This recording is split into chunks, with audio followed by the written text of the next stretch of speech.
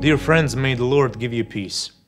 In the Gospel passage of the second Sunday of Advent, we read a description of the character of John the Baptist and what he did in the Judean desert.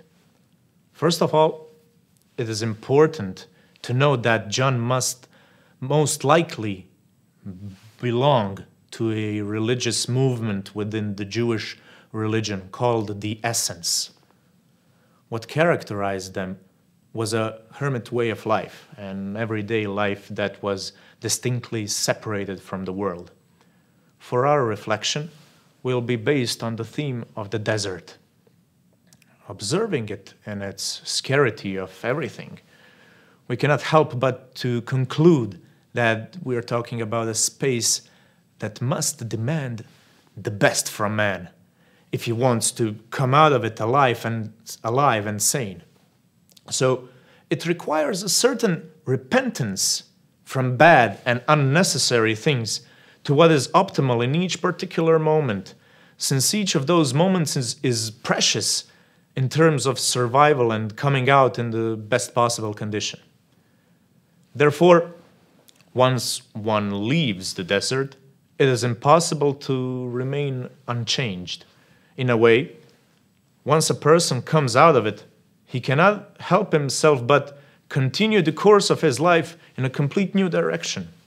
In the desert, it is necessary to remove any excess burden that can be some sort of trouble for the individual.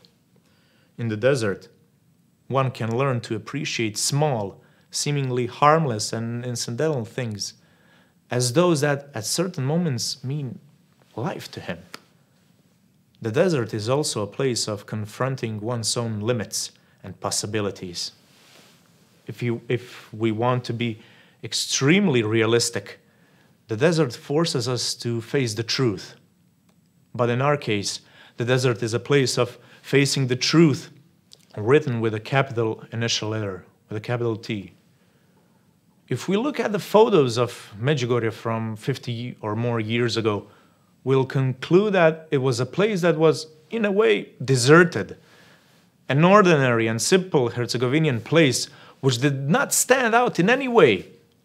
Despite this, God made that desert, or rather that rock, because the Gospel mentions rock, since Herzegovina is a very rocky area. God made that rock his abode in a very visible way. The miracle of Abraham's child raised from an inanimate creature has been present here for several decades and persistently calls for repentance and points to the nearness of the kingdom of heaven, which, as Jesus says, it's among you.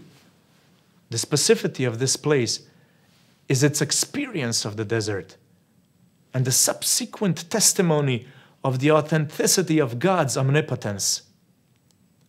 This is precisely why we witness the rivers of people who come here to learn the truth. Once again, I repeat, the truth with a capital T, and to express their repentance in a visible way by only participating in the sacraments and the prayers of the church that are being offered here. In a way, they want to start from scratch here, as if they want to enter the desert of their own identity, so once they come out of it, they can realize for themselves that the kingdom of heaven is among them. And the most fascinating thing is that all of this is also possible for you. So go. Enter the desert. I'm sure that you will find your so-awaited truth. God bless you.